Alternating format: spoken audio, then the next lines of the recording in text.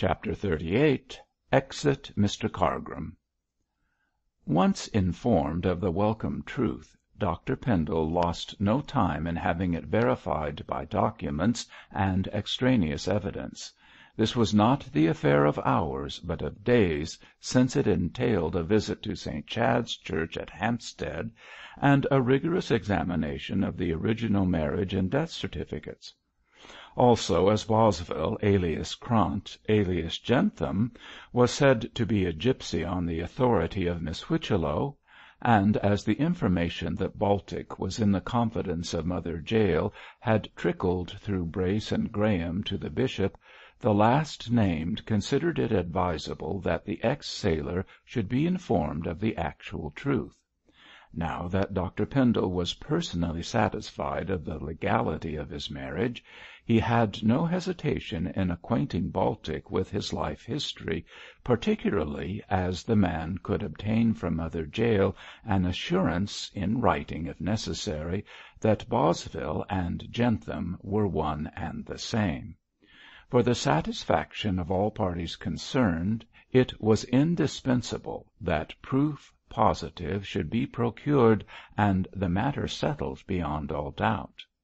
The position, as affecting both the private feelings and social status of Bishop and Mrs. Pendle, was too serious a one to be dealt with otherwise than in the most circumspect manner. After Miss Whichello's visit and revelation, Dr. Pendle immediately sought out his wife to explain that after all doubts and difficulties and lies and forgeries, they were as legally bound to one another as any couple in the three kingdoms; that their children were legitimate and could bear their father's name, and that the evil which had survived the death of its author was now but shadow and wind, in a word, non-existent. Mrs. Pendle, who had borne the shock of her pseudo-husband's resurrection so bravely, was quite overwhelmed by the good news of her re-established position, and fainted outright when her husband broke it to her. But for Lucy's sake, as the bishop did not wish Lucy to know or even suspect anything, she afterwards controlled her feelings better, and, relieved from the apprehension of coming danger, speedily recovered her health and spirits. She was thus, at a week's end, enabled to attend in the library a council of 6 people summoned by her husband to adjust the situation. The good bishop was nothing if not methodical and thorough, and he was determined that the matter of the false and true marriages should be threshed out to the last grain. Therefore the council was held ex aequo et bono. On this momentous occasion there were present the bishop himself and Mrs. Pendle, who sat close beside his chair; also Miss Whichello, fluttered and anxious, in juxtaposition with Dr. Graham; and Gabriel, who had placed himself near Baltic, the sedate and solemn-faced. When all were assembled, the bishop lost no time in speaking of the business which had brought them together. He related in detail the imposture of Jentham, the murder by Mosk, who since had taken his own life, and the revelation of Miss Whichello, ending with the production of the documents proving the several marriages, and a short statement explaining the same. "Here," said Dr. Pendle, "is the certificate of marriage between Pharaoh Bosville and Anne Whichello, dated December 1869. They lived together as man and wife for 6 months, up to May 1870, after which Bosville deserted the unhappy lady." "After spending all her money, the wretch!" put in Miss Whichello, angrily. "Bosville," continued the bishop, "had previously made the acquaintance of my wife, then Amy Lancaster, under the false name of Stephen Krant, and so far won her love that, thinking him a single man, she consented to marry him." "No, bishop," contradicted Mrs. Pendle, very positively, "he did not win my love. He fascinated me with his good looks and charming manners, for in spite of the scar on his cheek, Stephen was very handsome. Some friend introduced him to my father as a Hungarian exile hiding under the name of Krant from Austrian vengeance, and my father, enthusiastic on the subject of patriotism, admitted him to our house. I was then a weak, foolish girl, and his wicked brilliancy drew me towards him. When he learned that I had money of my own, he proposed to marry me. My father objected, but I was infatuated by Stephen's arts, and became his wife in October, 1870. "Quite so, my love," assented her husband mildly. "As an inexperienced girl, you were at the mercy of that Belial. You were married, as you say, in October, 1870. Here, to prove that statement, is the certificate," and the bishop passed it to Baltic. "But at the time of such marriage Mrs. Bosville was still alive. Miss Whichello can vouch for this important fact." "Ah, that I can," sighed the little old lady, shaking her head. "My poor darling sister did not die until January, 1871, and I was present to close her weary, weary eyes. Is not that the certificate of her death you are holding?" "Yes," answered the bishop simply, and gave the paper into her outstretched hand. "You can now understand, my friends," he continued, addressing the company generally, "that as Mrs. Bosville was alive in October, 1870, the marriage which her husband then contracted with Miss Lancaster was a false one." "That is clear enough," murmured the attentive Baltic, nodding. "It thus appears," resumed the bishop concisely, "that when I married, as I thought, Amy Krant, a widow, in September, 1871, I really and truly wedded Amy Lancaster, a spinster. Therefore this lady," and here the bishop clasped tenderly the hand of Mrs. Pendle, "is my true dear wife, and has been legally so these many years, notwithstanding Bosville's infamous assertion to the contrary." "Thank God, thank God!" cried Mrs. Pendle, with joyful tears. "Gabriel, my darling boy!" and she stretched out her disengaged hand to caress her son. Gabriel kissed it with unconcealed emotion. In the meantime, Dr. Graham was examining the bishop's marriage certificate with sharp attention, as he thought he espied a flaw. "Pardon me, my dear Pendle," said he in his crisp voice, "but I see that Mrs. Pendle became your wife under a name which we now know was not then her own. Does that false name vitiate the marriage?" "By no means," replied the bishop promptly.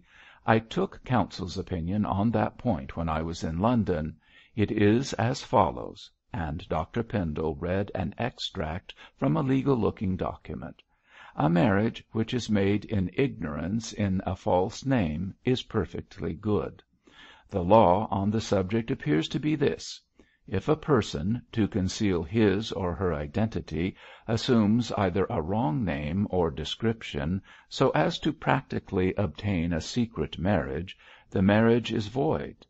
But if the wrong name or description is adopted by accident or innocently, the marriage is good. Therefore," added Dr. Pendle, placing the paper on one side, "Mrs. Pendle was not Bosville's wife on two distinct grounds. Firstly, because his true wife was alive when he married her. Secondly, because he fraudulently made her his wife by giving a false name and description. Regarding my own marriage, it is a good one in law, because Mrs. Pendle's false name of Krant was adopted in all innocence. There is no court in the realm of Great Britain," concluded the bishop with conviction, "that would not uphold my marriage as true and lawful, and God be thanked that such is the case." "God be thanked," said Gabriel in his turn, and said it with heartfelt earnestness. Graham, bubbling over with pleasure, jumped up in his restless way and gave a friendly hand in turn to Dr. Pendle and his wife. "I congratulate you both, my dear friends," said he, not without emotion. "You have won through your troubles at last, and can now live in much-deserved peace for the rest of your lives. Deus nobis hac otia fecit. Hey, Bishop, you know the Mantuan. Well, well, you have paid forfeit to the gods, Pendle, and they will no longer envy your good fortune or seek to destroy it." "Graham, Graham," said the bishop with kindly tolerance, "always these pagan sentiments." "Ay, I am a pagan, suckled in a creed outworn," quoted the doctor, rubbing his hands. "Well, we cannot all be bishops." "We can all be Christians," said Baltic, gravely. "Ah," retorted Graham, "what we should be, and what we are, Mr. Baltic, are points capable of infinite discussion. At present we should all be smiling and thankful, which," added he, breaking off, "Miss Whichello is not, I regret to see." "I am thinking of my poor sister," sobbed the old lady.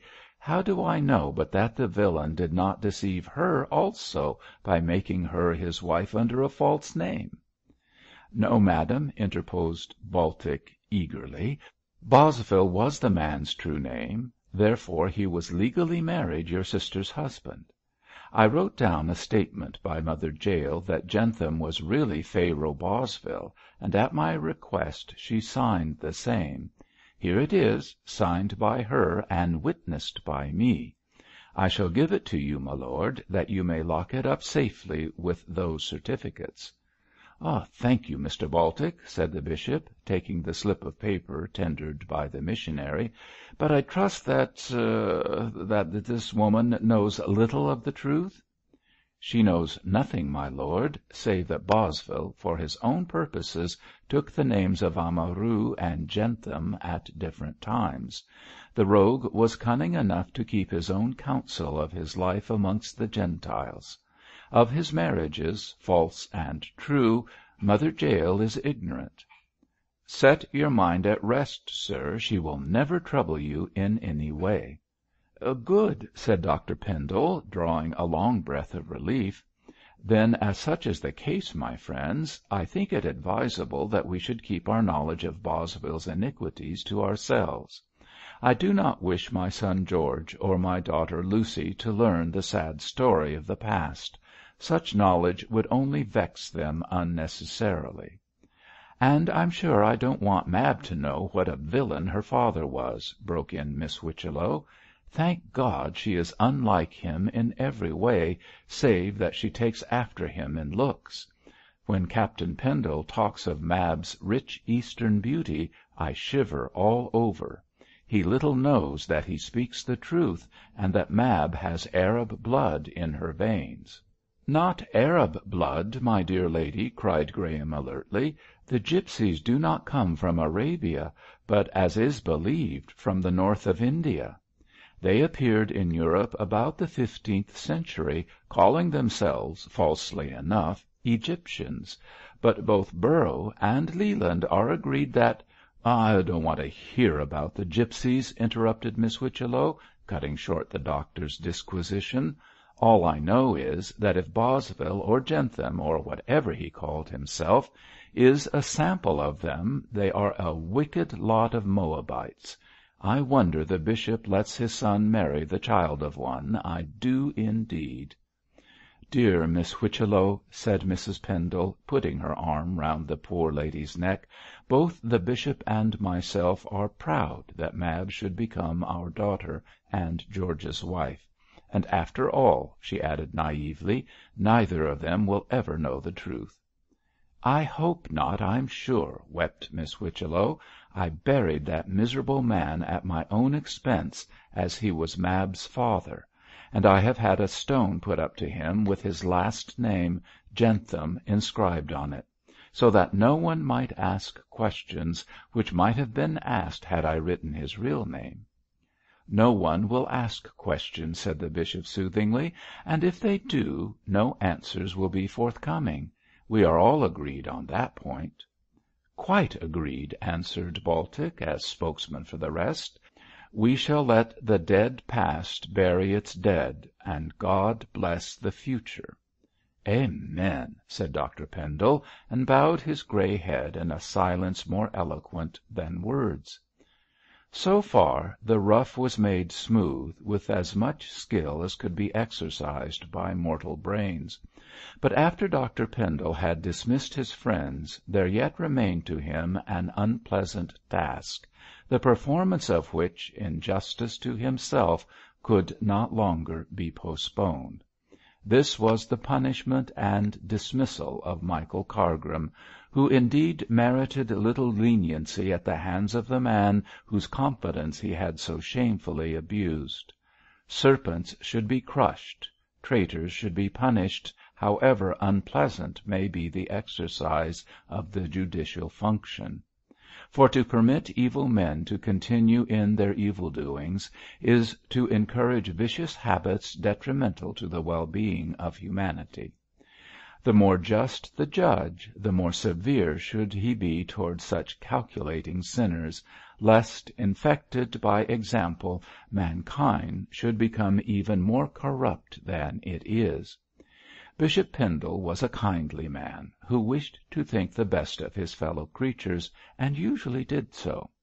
But he could not blind himself to the base and plotting nature of Cargrim, and for the sake of his family, for the well-being of the Church, for the benefit of the schemer himself, he summoned him to receive rebuke and punishment.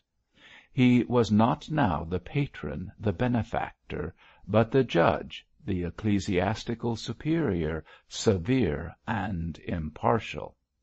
Cargrim obeyed the summons unwillingly enough, as he knew very well that he was about to receive the righteous reward of his deeds. A day or so before, when lamenting to Baltic that Dr. Pendle had proved innocent, the man had rebuked him for his baseness, and had given him to understand that the bishop was fully aware of the contemptible part which he had acted. Deserted by his former ally, ignorant of Dr. Pendle's secret, convinced of Mosk's guilt, the chaplain was in anything but a pleasant position. He was reaping what he had so industriously sown. He was caught in his own snare, and saw no way of defending his conduct. In a word, he was ruined, and now stood before his injured superior with pale face and hanging head, ready to be blamed and sentenced without uttering one word on his own behalf. Nor, had he possessed the insolence to do so, could he have thought of that one unnecessary word. "Michael," said the bishop mildly, "I have been informed by Mr. Baltic that you accused me of a terrible crime. May I ask on what grounds you did so?" Cargrim made no reply, but, flushing and paling alternately, looked shamefaced at the carpet. "I must answer myself, I see," continued Dr. Pendle, after a short silence. "You thought that because I met Jentham on the heath to pay him some money, I murdered him in the viciousness of my heart. Why should you think so ill of me, my poor boy? Have I not stood in the place of your father? Have I not treated you as my own son? You know that I have. And my reward is that these many weeks you have been secretly trying to ruin me. Even had I been guilty," cried the bishop, raising his voice, "it was not your place to proclaim the shame of one who has cherished you. If you had such wicked thoughts in your heart, why did you not come boldly before me and accuse me to my face? I should then have known how to answer you. I can forgive malice, yes, even malice, but not deceit. Did you never think of my delicate wife, of my innocent family, when plotting and scheming my ruin with a smiling face? Alas, alas, Michael, how could you act in a way so unworthy of a Christian? of a gentleman. "What is the use of crying over spilt milk?" said Cargrim doggedly. "You have the advantage now, and can do what you will." "What do you mean by talking like that?" said the bishop sternly. "Have the advantage now, indeed!